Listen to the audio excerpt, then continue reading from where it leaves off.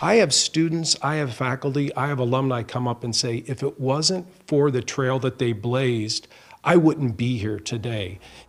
Well, new on WDSC News this morning, Tulane University honoring these 3 African-American graduates who helped to integrate that university some 60 years ago, and they're doing it in a really, really unique way.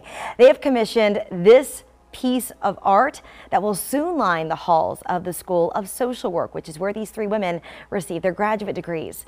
The dean says Gloria Bryant Banks, Pearlie Hardin Eloy, and Marilyn S. Piper are models for transcending tradition and breaking barriers. And he enlisted the help of local artist Terrence Osborne to tell their story of not only how they brought hope to Tulane, but to the city. And they all went on to do great careers, either local or at the state level, changing the lives of children and family, and countless other people. So not only just being a social worker, but blazing this trail has such an immense value to us all. Just feel like we can appreciate where we are now because these women stepped up and took a stand.